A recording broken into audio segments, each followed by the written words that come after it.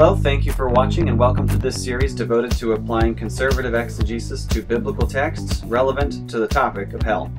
Since hell is an English word and not Hebrew or Greek, and since it may or may not correspond to a variety of different Hebrew and Greek words, and especially since theology is not done best at a mere word level, this study will focus on answering a broader question. Instead of just asking, which verses have the word hell in them and what do I think they mean, the question should be, what view emerges when one asks the question, what does the whole counsel of Scripture say about what happens to the unrepentant, unredeemed wicked? After all, if you think of it, if one of the main messages of Christianity is that Jesus saves, then we should know what he saves us from.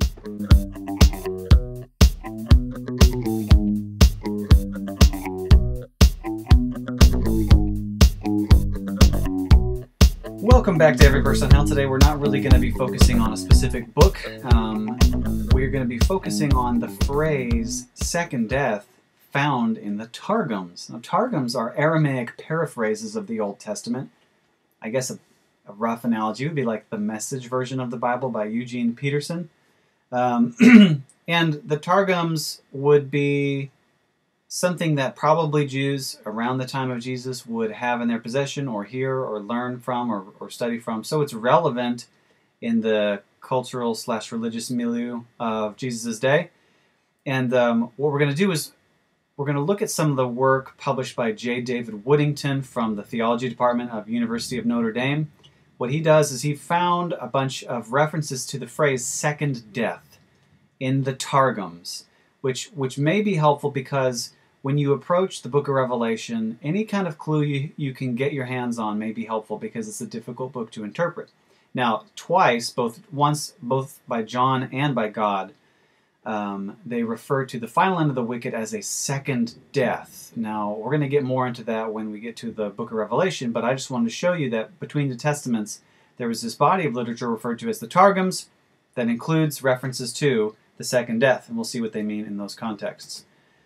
So we have here in Deuteronomy 33, at the bottom from the ESV, verse 6 says, "Let Reuben live and not die, but let his men be few." This is Moses speaking. Okay, but in Targum Onkelos, we read, "May Reuben live an everlasting life and not die a second death." So this is clearly meant to mean the same thing as the Masoretic text's meaning from Deuteronomy 33, verse 6. The Targums, I don't believe, have a reputation for diverging in meaning.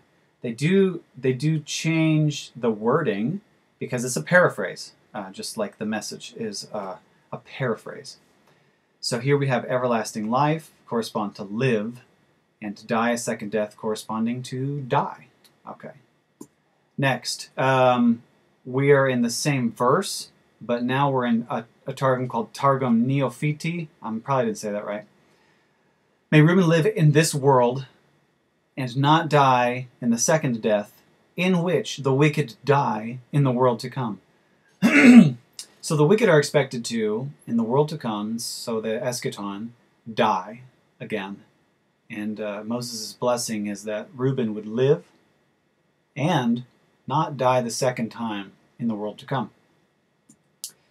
Now we're going to go to Jeremiah 51, verse 57. Again, at the bottom, we're in the ESV version from the Hebrew Masoretic text. It says, "I will make drunk her officials and her wise men, her governors, her commanders, and her warriors. They shall sleep a perpetual sleep and not wake, declares the King, whose name is the Lord of hosts." Okay, so this punishment involves them sleeping and not getting up. Metaphorical for death, I believe. Now, the Targum Jeremiah of the same verse says, "They shall die the second death and shall not live for the world to come." So in Targum Jeremiah, the phrase second death means not being alive in the eschaton. So this corresponds to being in a perpetual sleep, not waking. Okay? Now we're going to go to Isaiah 65, verses 5 to 6.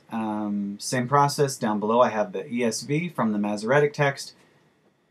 Okay, so we're talking about people who are going to be punished eventually, who say, "Keep to yourself, do not come near me, for I'm too holy for you. They are a smoke in my nostrils." That's what God says. "A fire that burns all the day.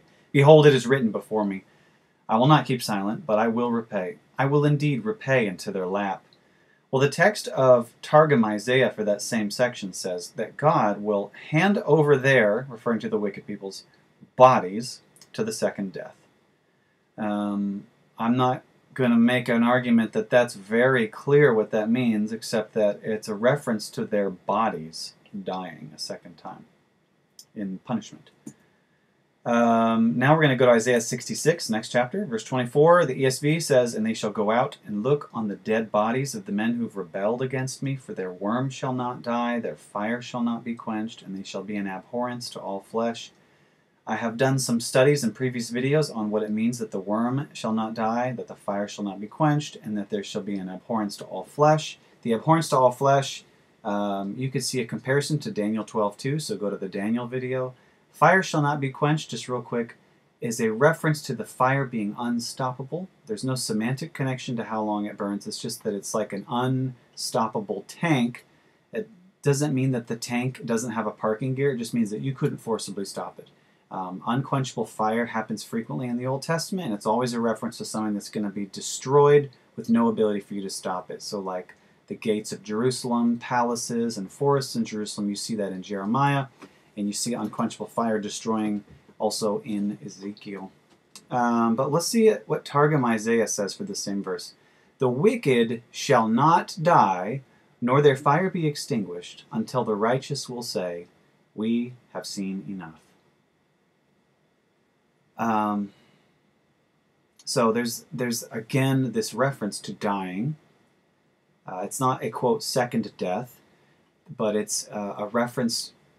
It's a connection between this fire and worms seen in Isaiah 66 just to this idea of them dying in the eschaton, which is already clear in verse 24 because they're dead bodies. But it's close enough to the idea of second death that I included it. Okay, one more.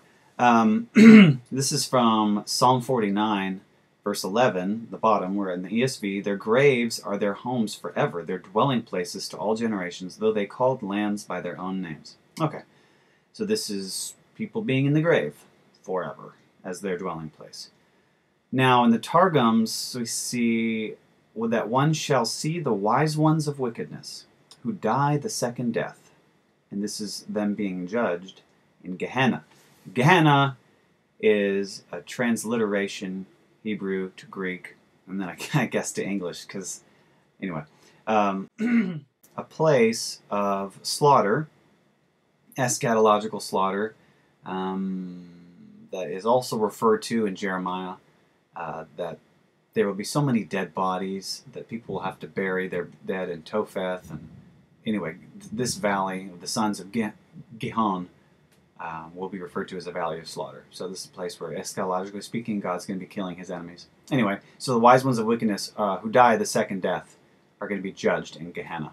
So that's just a reference to one of the ways that Jesus refers to final punishment is Gehenna in the Gospels, which, by the way, we're going to be coming up on pretty soon because we're pretty much wrapping up the Old Testament here. I don't know if I'd count this or not. The Targums, do with it what you will, but literally, and religiously, this is pretty good context for John's work, the Revelation, because he uses the phrase second death twice. Well, he uses it and then God uses it. Anyway, so I appreciate you watching this. Thank you very much, and I'll see you next time. Bye.